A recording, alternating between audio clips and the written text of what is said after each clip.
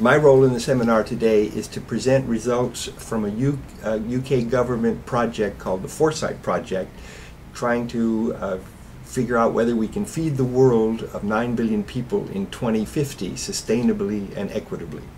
It's been a 2-year project, and the final report will be released on January 25th.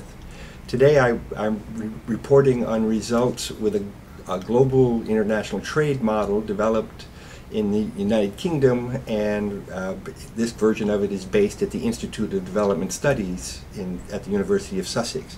We're reporting on results as part of this project mostly on the trade implications of different scenarios of long-run climate change scenarios, and what are the implications for international trade.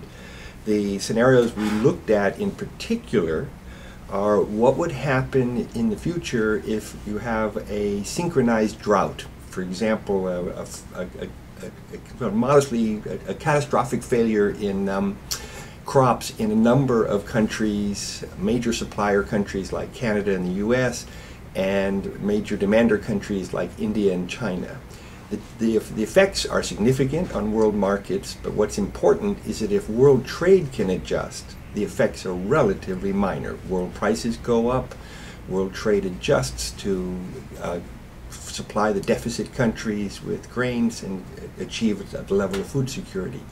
If, however, you have a response such as we've seen recently, where a crop failure in Russia leads Russia to ban exports, then the world trading system can't function, and you end up with a much more extreme scenario. World prices go up much higher, the importing countries are damaged, and food security is damaged.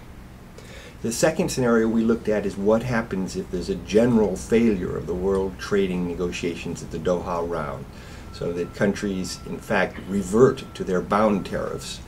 And it's not exactly a collapse scenario, but it is a pessimistic scenario for the world trading system.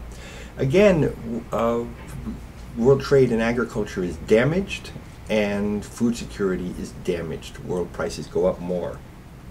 We also looked at the implications of an increase in demand for meat products, which has always been a concern. If the entire world starts eating more meat, what happens to the grain prices? We postulated a serious increase in the demand for meat in India and China, and asked the question, what does it do to world markets?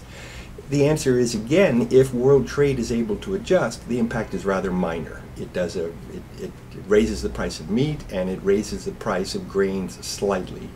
If world trade cannot adjust, then the implications are more serious. You have a higher price rises in both meat and grains. So the purpose of these scenarios, which complement the impact scenarios done at IFPRI, is to explore basically market effects and world price effects of these various scenarios.